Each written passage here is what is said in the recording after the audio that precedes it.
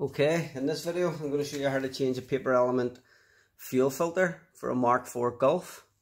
You can see that the fuel filter is just right here. This is the fuel lines which goes into your fuel pump. This will be a part of the service. This is a follow-on video from the previous one. And basically all you have to do is there's a wee hold on bracket. Loosen that off with a star head. Okay, you need to remove this pipe, and these pipes will come off together. So you have like a butterfly clip here which you pop out. Make sure you don't lose them. Okay. Then that pipe should just gently pry it up, and that should pop out okay for you. Now again, we're trying to minimize any spillages. All you have to do is loosen this bracket, give it a wee wedge around, and that sort of frees up the rubber off the top of the metal fuel filter. Give it a wee push and a pull, and that comes off for you. Same with the other side. And now our fuel filter is ready to come out.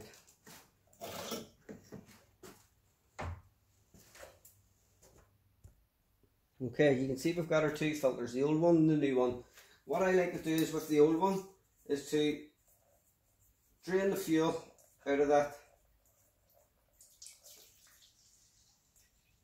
Number one, you can get a visualization of how good that fuel quality is.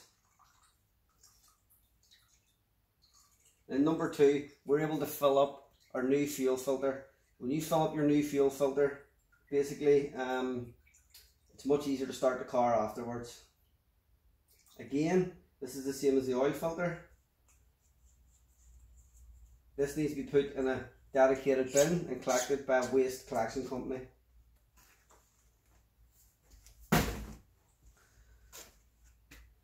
So now you can look at your fuel.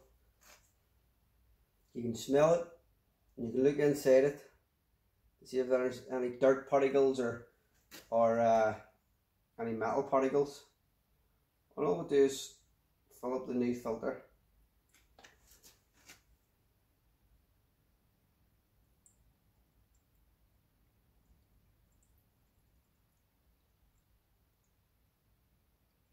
Now you're not going to put every single drop in.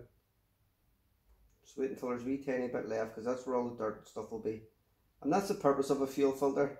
It's to actually clean or filter your fuel before it reaches your engine.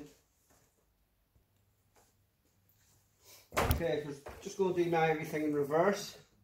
We're going to slot on our fuel filter. We're going to tighten up the wee star head screw for the bracket.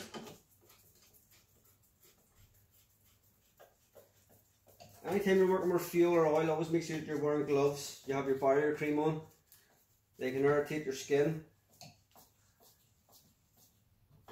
Make sure that's tight. Get the fuel line on. Make sure your fuel lines are well on.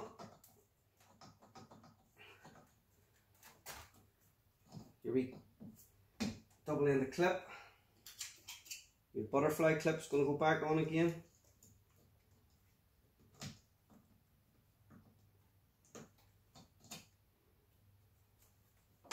And tighten up these clips. Now, once you go to start the vehicle up, it might conk out.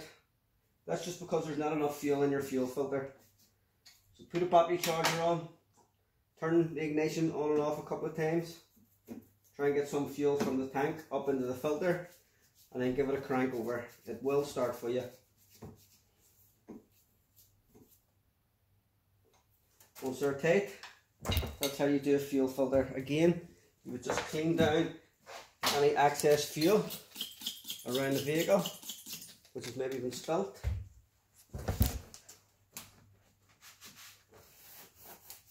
You don't want any handprints on a customer's vehicle either.